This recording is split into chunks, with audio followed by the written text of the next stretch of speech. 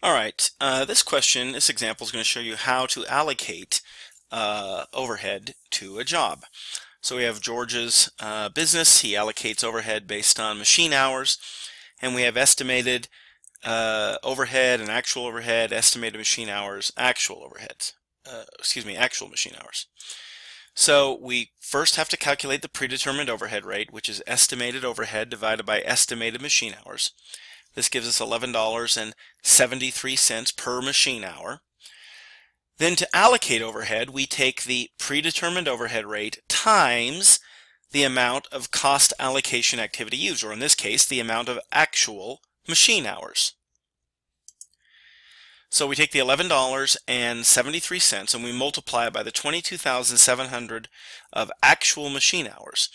And this gives us $271,000 of overhead that we're going to allocate to our jobs.